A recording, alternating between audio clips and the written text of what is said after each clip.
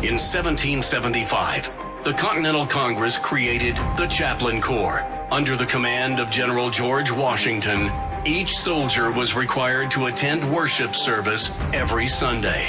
While other armies advanced on their feet, Washington's troops advanced on their knees. It's time for the Chaplain's Report with Caleb Colquitt on tactics.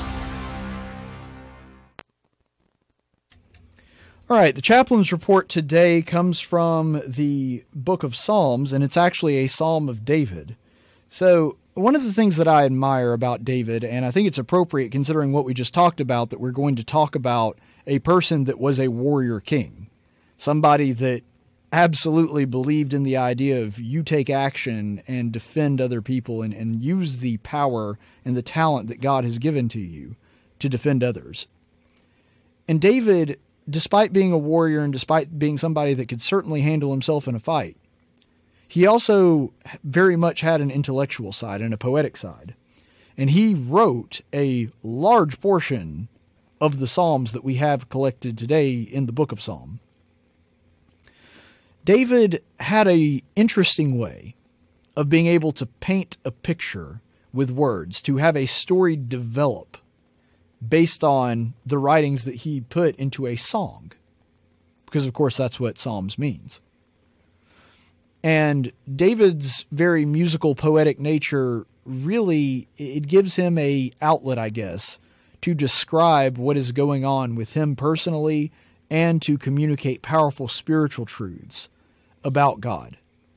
And the psalm that we're going to look at today is no different. We're actually going to look at a couple different Bible verses here. So first, we're going to go ahead and look at the 22nd Psalm, and I want you to notice that there is a distinction here. So Psalm 22:1, David writes, my God, why have you forsaken me? Far from deliverance are the words of my groaning. O my God, I cry by day, but you do not answer, and by night, but I have no rest. So in this particular psalm, you can tell based on this that David is going through an awful lot right now. I mean, those words that he starts out with, my God, why have you forsaken me? These are the same words that Jesus quotes on the cross in Hebrew when the sky is darkened. And so this is a very powerful sentiment that David is in such a position in his life right now when he's writing this psalm that he feels abandoned by God. That is a low point to be in your life, to where you feel like even God doesn't care what happens to you, where you feel as though everything is working against you and everything's going so wrong with what you're doing that it's almost as though God doesn't care about you anymore. And David, especially someone as spiritual and devoted to God as he is, that's a painful feeling to have. And there had to be a lot going on with him for him to get to that point. And yet what we see here is that even though David's life is not going well, he goes on to talk about everything that he's having to deal with, and then changes his tone. Because if you're looking at this particular psalm, you can go through, and I think it's about the first 18 verses. All you see is wrath and despair, and David is sorrowful and angry, and he's having to deal with so much. And he's basically just in song form pouring out his heart to God about how upset he is and how really sorrowful he has become over the circumstances of his life. And yet we see a really interesting change in his tone a little bit later in that same psalm, in Psalm 22, verses 19 through 21. So he says, But you, O Lord, be not far off. O you, my help, hasten to my assistance. Deliver my soul from the sword, my only life from the power of the dog. Save me from the lion's mouth, from the horns of the wild oxen. You answer me. You see, there's something really powerful that we see in this, because there are some songs that keep more or less the same tone throughout the entirety of the psalm. But that's not what happens here. there's a change that is going on in David's attitude that we can see reflected in this psalm, because the first half, even more than half actually, of the psalm, David is laying out how people have betrayed him and how he just feels so abandoned in his life. And yet, what do we see in verses 19 through 21? And really, for the entirety of the rest of the chapter, it's David saying, I feel abandoned, but you haven't abandoned me. He knows God is still there. He understands that God was there the entire time. In fact, he starts off that verse by saying, Lord, be not far off. Because he knows that when he calls, God is going to be there to answer him. I mean, yeah, he feels distraught and he feels abandoned, but he knows that it's just feelings. He knows that God is really still there, that he hasn't abandoned him, that if he cries out, that God is going to answer his call, because he has faith in God and who he is. And you'll notice that the entire rest of that psalm is David giving praise to God for his goodness, for his mercy, for everything that God has done in his life. And so it is amazing to see this transition that you're thinking, wow, somebody is distraught as David is in this psalm. And you're reading through it, you're like, man, this is depressing. And then you see this amazing transition. And where does this transition come from? Where there is even in this really dark time for David, joy and comfort. It's when he calls out to God. That's what changes. It's not that God shows up because he had actually abandoned David. It's not as though God didn't care about David in the interim of that time. The only thing that changed is that David cried out to God. That he said, Lord, bring help this way. I need it.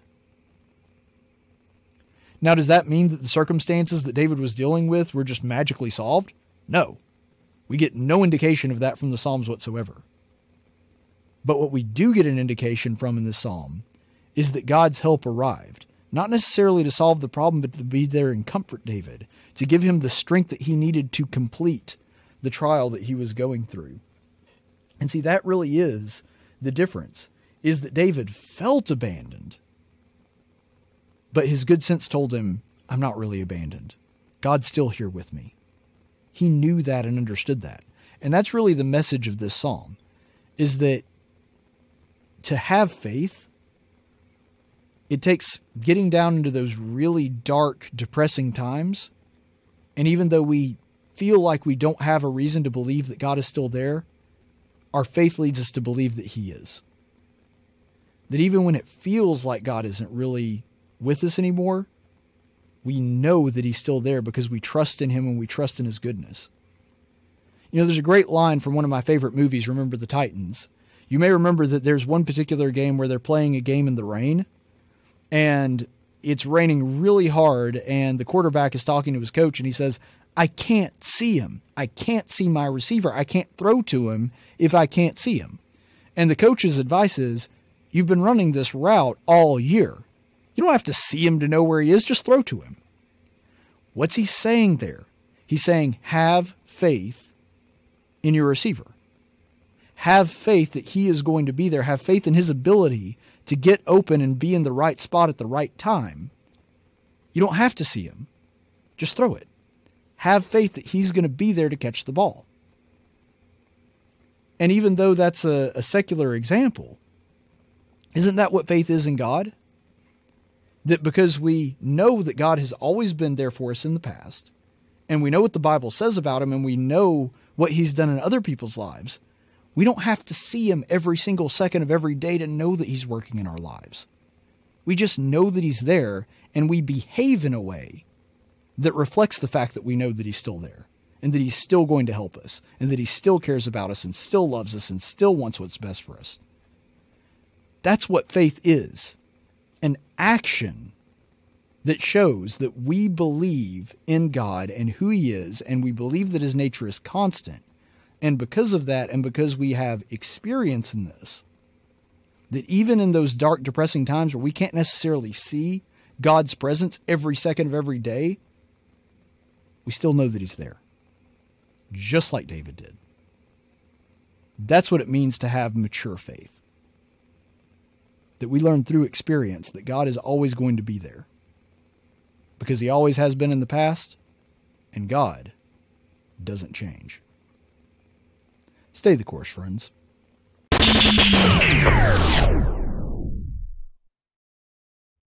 Just in case you were wondering, yes, I am a straight white Christian male and a small government constitutionalist, which means I have no chance of getting any help from the government and wouldn't accept their help even if they offered. Which means I'm going to need you to like and subscribe because my gun collection is not going to pay for itself.